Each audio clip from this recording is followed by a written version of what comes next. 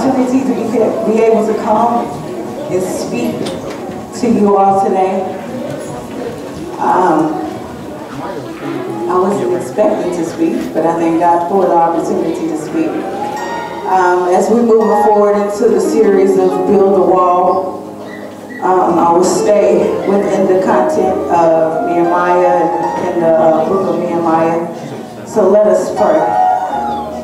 Dear Heavenly Father, we acknowledge you as God in our lives. We thank you, God, for another opportunity, another day to dwell in your presence in your house. I pray, God, that I will decrease and allow you to increase in my mind, my spirit, and my soul. God, I pray that you will take full control over every word that I will say, and that it would make me to your glory and to your honor. I pray, God, that you would hand on the hearts of every person in this place, God. Lord, I pray that the word will go forth to encourage their hearts. I pray that the word will go forth, that it will give them the ability to fight the devil for everything that he is not worth.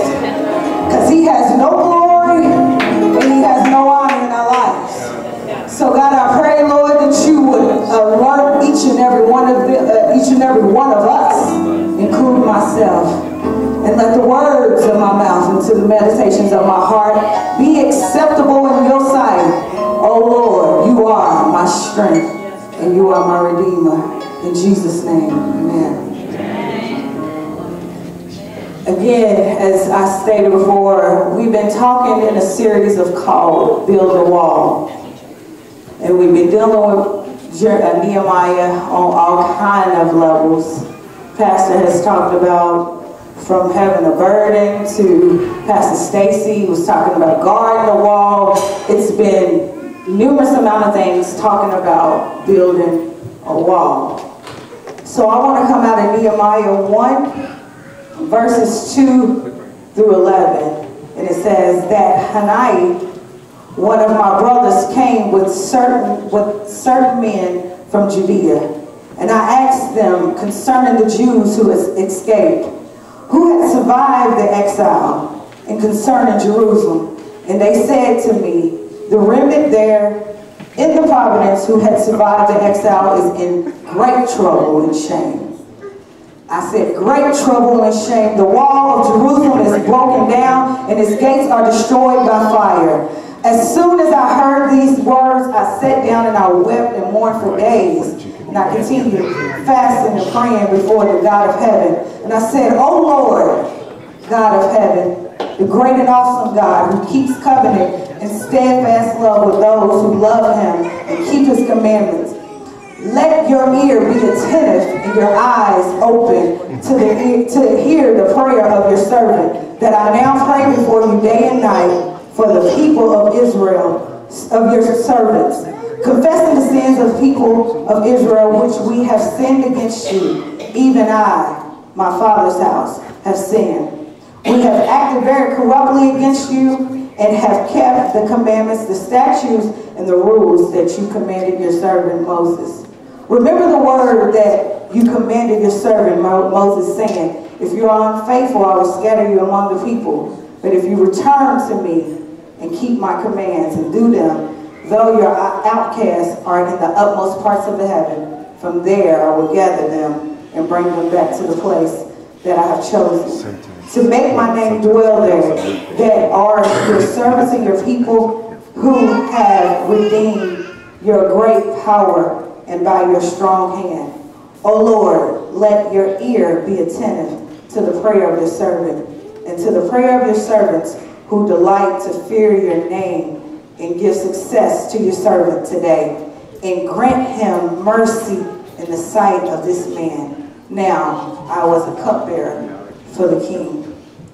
Here we have in the book of Nehemiah, which Pastor has actually also covered, in chapter 1, beginning in 2 and 11. We have Nehemiah here setting it up, and he's asking his brother of the condition of what's going on after the exile. During the exile, a lot took place, and the people were scattered, and a whole lot was going on. But Nehemiah, was very concerned for his people. And I asked God, where do you want me to come in the series of Build a Wall? And God began to speak in this particular chapter and verses. But the flip part is that my husband was talking to our kids a few weeks ago, and he was talking to them about the difference from grinding and hustling. Yes, Pastor said grinding and hustling. It wasn't me this time. But he was talking about grinding and hustling, and he was really schooling them on the difference of hustling and grinding. And we are often always trying to challenge their minds beyond where they think and what they feel like they know where they're going. And after that, we usually piggyback off of each other and said, "So Mel, what do you think?" And I said to them, so the only thing that I hear is, "Get off the porch." And y'all look at me the same way they did. And they said, "Get off the porch." I said, the porch is a mentality. I remember growing up, and I remember when it get hot in Lexington, my aunt lived straight out East End, and if you kept going out 5th Street into the project, she lived straight ahead. And it was some good days on 5th Street in my aunt's house. We seen a whole lot of stuff go down. We seen the police come through, maybe lock up somebody. We seen somebody get their hair braided. We seen a little bit of everything, and the porch used to go down. You learned new music, you learned a whole lot of stuff. And when I told them that, I said, "God, what does that mean?" Because I enjoyed the porch. I enjoyed the summer times being out East End, growing up here in Lexington. He said, "But it's a mentality.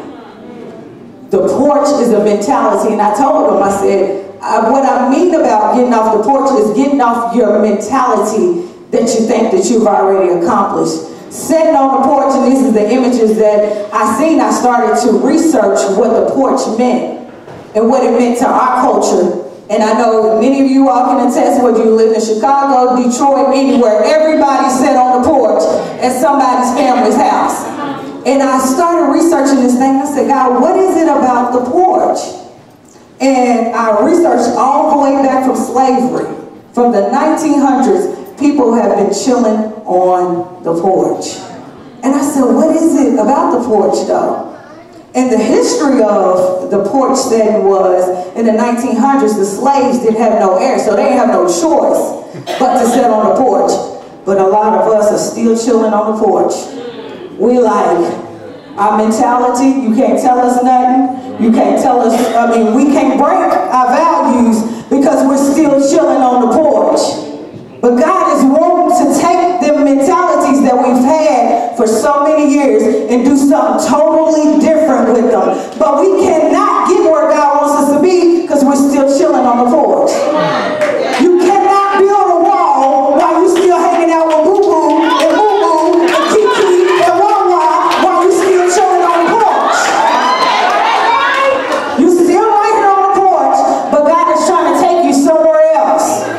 And if you're going to build a wall, which the wall means strength, you're building strength within yourself. In order to build strength, you can't be chilling on nobody's porch.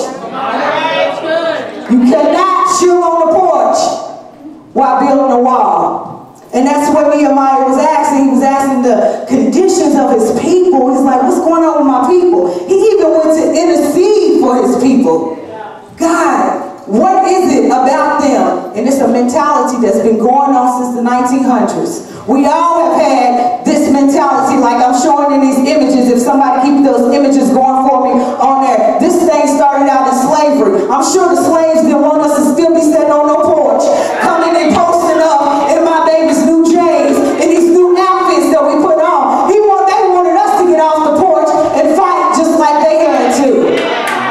Look at these images. These images are from the 1900s until today, 2016. We're still having that mentality. And I really believe that God was dealing with me about us and our mentality. So many times we want to say we're moving forward. So many times we're saying that we're moving forward. So many times we're saying, God, we're developing. But we're for real, just chilling on the porch. All right. The thing about my auntie's porch is East End done rebuilt 2 or 3 different times. There is no more porch over there. If you keep driving down 5th Street, you might run into a wall or something now. They done built too much stuff now, but we're still chilling on the porch within our mind, within our religion, within the things that we feel like we know what we're doing. We're not doing it. You cannot build a wall with old rubber. The rubber that fell for a reason. It wasn't meant for us to keep that rubber and try to build on something new. It is time for us to build something new with the wall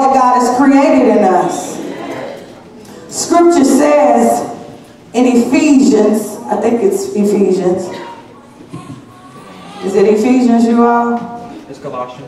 Colossians 3 and 10. It says, having to put on new self, which is being renewed in knowledge in the image of our Creator. Every day, we fight and we war with who we are, what we were brought up to do, the values and everything that has been put on us. And so many times within our minds, we're saying we're growing, we're elevating, and we're getting where we need to be. And I'm going to be the first to attest to say I have fought all week with what has been put on me. I didn't ask for a lot of stuff to be put on me, but I'm fighting through my mama, I'm fighting through my daddy, I'm fighting through everything that has been put on me. And in order for us to build a wall, we got to go deep down into what has caused us to be where we are. And that is a new mind, a new perspective in Christ Jesus. And sitting on the porch with our mentality ain't gonna work. Sitting on the porch, I'm about, yeah, I'm good. God is moving in my life. But what have you done with God in your life? And why have you not moved with God with your life? Because we're chilling. We fly too on the porch. We cute on the porch. Our hair is done on the porch. We got a few booze right here on the porch. But God wants us to get off this porch, which is our mentality, and build a wall that He knows that He has put in us.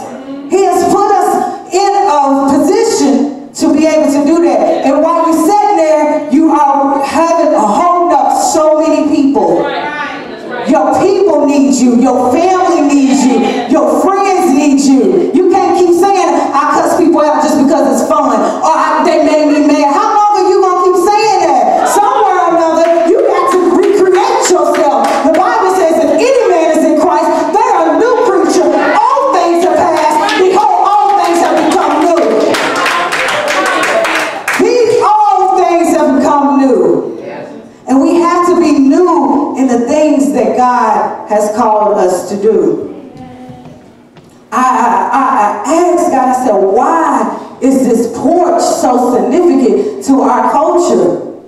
Because we have sat there so long. We have sat in a mentality so long.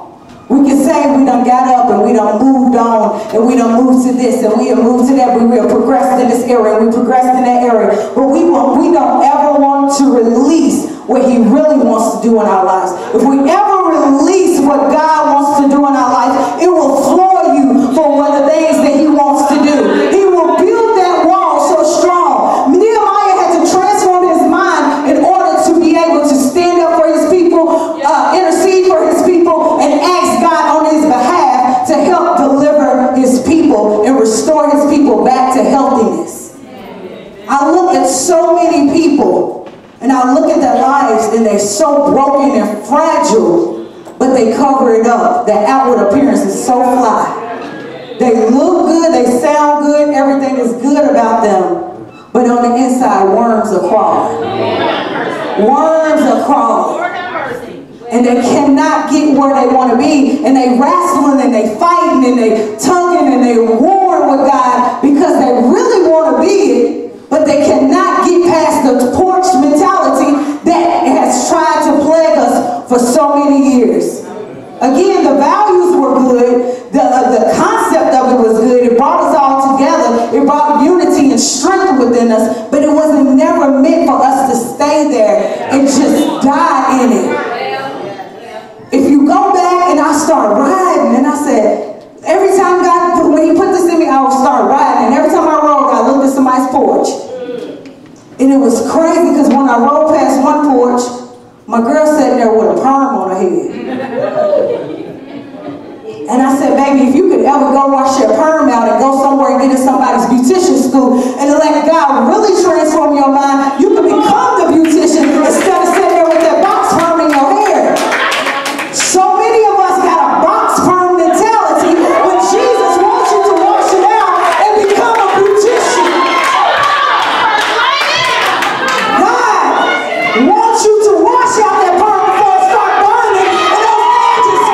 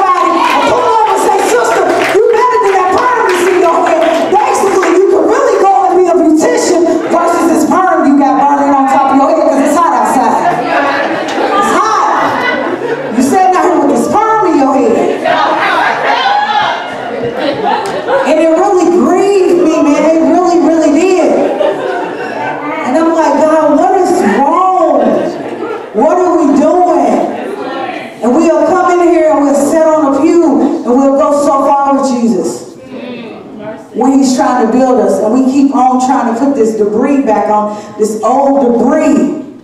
You cannot. The Jews the exile was 152 years, but it only took them 52 days to build the wall. Unless you know somewhere it was a flaw. And I keep asking God, every time I come up here, God always has challenged me to talk about the mind and challenge the mind. But the mind had to start first within me. Every day I war. And I know my husband, I'm so grateful to him that he intercedes and prays for me, because I war with a mentality. I war with where I came from. I war with what I think I cannot do. I war with what God says that I am. I war with that. And so many of us are warring with that in fear and trembling. I was feared and trembling coming up here looking at y'all in y'all face talking about a perm. And some of y'all probably still got perms on the porch. I said, Lord, I don't want to fight. I don't fight no more like that, you know. But I was like, God, how is that? But he was like, I'm trying to get you somewhere. I asked a few of my sisters in here. I was like, Lord, pray for me. Because that's hard. And I know it was hard for Nehemiah. He was trying to transform his people's mind. He was trying to build them up. He was trying to give them encouragement. He was trying to let them know that we do not have to stay here.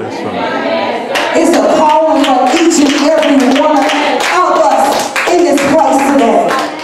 It is a calling on each and one of our lives, and the enemy is going to try to destroy that as much as he can. I am a witness of it. Every day I feel inadequate, but my God said I am strong. When I feel weak, he has built me up. He has transformed my mind. He has moved me forward. And I'm here to tell each and every one of you, he will move you forward if you will release what he wants to do within your mind. The mind is connected to the heart, and so whatever you think, that's what it's going to be. If you know that you're a conqueror, you better stand up and tell the devil you are a conqueror. If you know that you can build that wall that has poured down, the wall, you know you've come from this porch mentality. All of us have. All of us have chilled on the callings of our lives. All of us have chilled on the gifts of our lives. All of us have chilled thinking somebody else is going to take what God has given you. He cannot take what nobody can take what he's giving you. So quit chilling. Quit sitting on the porch. Your porch is to go back and reminisce a little bit, but you ain't supposed to stay here. Not these people sitting up here, not the redeemed of the Lord. The redeemed of the Lord is supposed to say so. The redeemed of the Lord ain't supposed to be right here chilling unless you want to pick up your cousin, your mama, your friend, whoever's still sitting right here in this chair.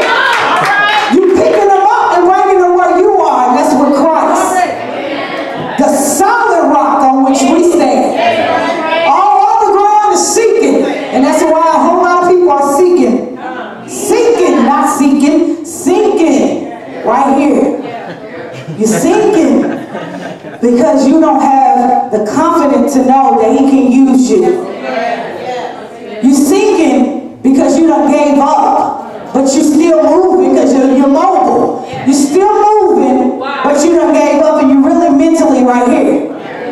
Your legs are moving, your arms are moving, you're shouting, you turn up this floor up in here, but you're still right here. You got to connect your mind, your body, your soul with what God is doing. And you totally got to release, and that's scary. I just told you I'm up here in a scary space. But I told the Lord and I told y'all in 2016, I will grow. And I will build a wall. And I will build a wall not for just me, but for the generation after me, my children. The devil can't have my children. He can't have your children. He can't have you. And we got to know that for ourselves. We got to know that our God will do it, has done it, and will continue to do it. But we got to bust up these mentalities. We got to bust up these values. We bring a lot of values in the church. We bring a lot of our beliefs in the church. We'll say, oh, I'm leaving this church to pick up this, to go over here because I feel, but you bring all your beliefs, all your mentality, everything that you know, and you bring it over here and you analyze it according to where you just left. And that is the porch mentality that you got to be with.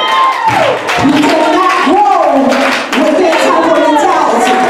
You cannot grow in a new space with an old mind. Again, you can't pick up this old rubber because the rubber was the exile that had lost and that was gone. But Nehemiah was coming to help his people build. You got to build from a different perspective. Your mind's got to renew. You can't say, sitting here, oh, but I do it this way. No, you got to do it the way God wants you to do it.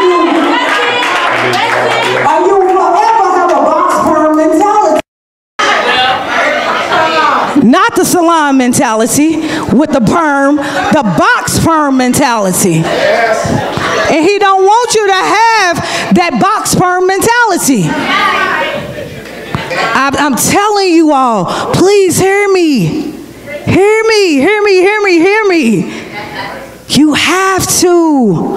It breaks my heart when I see people and I interact with people and on the inside, they glamming it. They glamming it. Oh, praise the Lord, sister. God bless you. And on the inside, man, you are all tore up.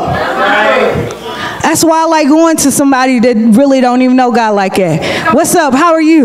I don't know. You know, they really give you the for real answer. Church folks dress it up and be hurting all on the inside. It's time for us to quit falsifying God in our relationship with God, and let's keep it 100 so we can correctly grow and build the wall the way we're supposed to build it.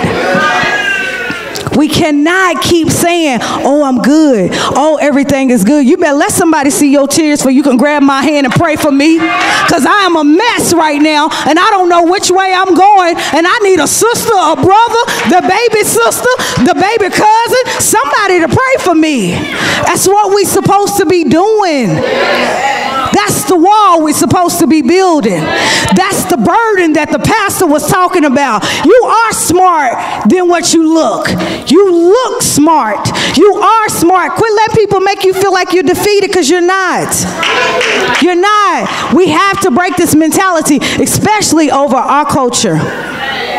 We pick up mentalities, we hold on to it because somebody passed it down to us and we didn't even ask for it. Don't hand me nothing else. I ain't taking nobody else's stuff. I ain't taking nobody else's attitude. I ain't taking nobody else's drugs. I'm not taking nothing else. Don't put no more of your generational stuff on me. Don't put nothing else on me. Release me to let me move fully into what God has called me to be. I have fought this calling so long because of fear, and fear has been in my family forever. But I said, devil, you a lie. You a lie, because I'm moving forward. So now my babies don't have to be scared no more. They can be able to move forward, because you got to break that cycle off your life. You in that family for a reason. You are part of that family for a reason. You could be that true deliverer for your family if you will ever get off the porch. Get off the porch. Get off the porch. You got to. It's so much at stake. So much to fight for. So many mentalities. It's beyond you coming to the porch again in your J's. Your kids are fly and they get their 4th of July outfit. No shade. I'm just saying. I'm just saying. You got to break the mentalities. Every day of my life, I'm trying to condition my mind for what I have been brought up to. And I understand some work, and I understand some don't. And I want to get rid of every last one of them that don't, because it has held me up. Unforgiveness, bitter, anger. anger. You cannot build no wall like that, because every time you build, it's going to fall. Every time you build, it's going to fall. Every time you build, it's going to fall. Every time you build, it's going to fall. So you better acknowledge what is right and what is good. Hold on to what is good and hold on to what is right. That's what the Bible says. It tells you to hold on to what is good and let go what is not. I'm not saying your families are not good. I'm not saying that where you came from wasn't good. I'm not saying your upbringing wasn't good, because mine was. I had a good upbringing. But for me to fulfill what God has called for me to do, I got to let some of it go. Some that don't make sense. Some stuff we do just don't make sense. Some stuff that we say, some stuff that we operate in just don't make sense. Again, the porch, they only did it because they didn't have no air. Why are we still sitting on the porch braiding people's hair and stuff? It don't make sense. You have to empower yourself. You have to motivate yourself. And what we have is the Word of God. Yeah. People out there don't have the Word of God. We have the Word of God. And if we can get all of this stuff out of our mind, then we can clearly see the Word of God for what it is and what it is designed to do. And it's designed to help us. Great people are in this Bible. Great people have done great things through this Bible, and they have came through many generational curses, many generational issues, many generational things. And even Nehemiah, he acknowledged, I've sinned with my people. You can't come out and look down on the people that you came out on. You got to come and sit right beside them on this porch and say, look, you are way better than these drugs you keep selling. You are way better than this crack you keep smoking. You are way better than this heroin that you keep taking. You are better than this. So I need you to get up with me and let's go forward in the ways of the Lord. You can do it. That's why you got to be so grounded. That's why you got to build your walls strong, so you can go back and get whoever, whatever your nickname for your cousin is. You can pick them up, but you cannot build no wall if yours is broken down. If your wall is all broken and shattered and debris all over the place, how you going to help them pick up a wall and build them strong with strong strength? You got to. It's a must. It's a must. You slapping Jesus in the face when you don't do it. You keep slapping him. You just backhanding God all the time because you don't really want to surrender over everything. Oh, God, let me hold on to this just a little bit longer. It feels good. He's fine. Oh, she's my boo. But you got to, whatever means and whatever's throwing you off, trust God in just that. I'm not going to hold you too much longer, but I'm going to end with this. And this movement has always touched me, and I don't know if I shared this with you all, but in the 60s and the 70s, the civil rights movement, it was something about that movement. Yeah, I do look too for some that are older and like, what you know about the civil rights movement? The civil rights movement had power to me. I feel like the hand of God was so strong on that. He would pick certain ones, not just Dr. King, the ones that we learned in history, but it was some soldiers in that movement that really stood for some things. And it was something about that movement that even when somebody was telling them, baby, don't fight, be subject to what's been put on us. Be in order with what's been put on us. Don't worry about it. God will provide. God will provide. But when he puts something in your heart, you better go with it. Any means necessary was Malcolm X's quote. But Dr. King was for peace. So you can do it the peaceful way and still God get the glory. And it was something about that movement. And anytime I'm trying to motivate myself, I watch I wear my husband out. I watch Selma and I watch different ones because I'm trying to condition my mind the same way they did. Because when God is doing something new and God is moving us somewhere new, undescribable, unimaginable, you have to find something that conditions your mind. And the civil rights movement is that for me, because they stood up, they knew it was wrong, they knew the things that they were being treated, they knew the way they were being talked about, they knew the things that were said about them, but they were determined to make sure every last one of us are free. And look at us, we free. We free.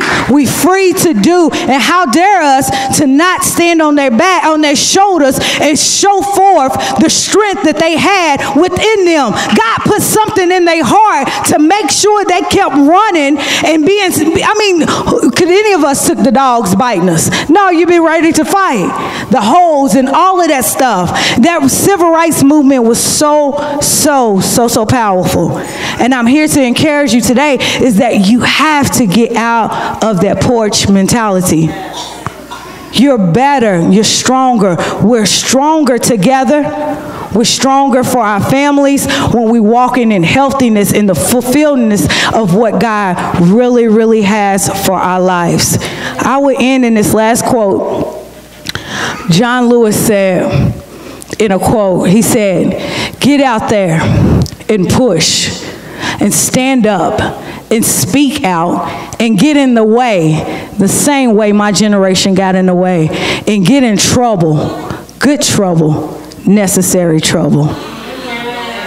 We can build a wall, but we got to go into that mentality that we had and really transform our mind to effectively build ourselves strong and in the strength of all God has called us to be. God bless you.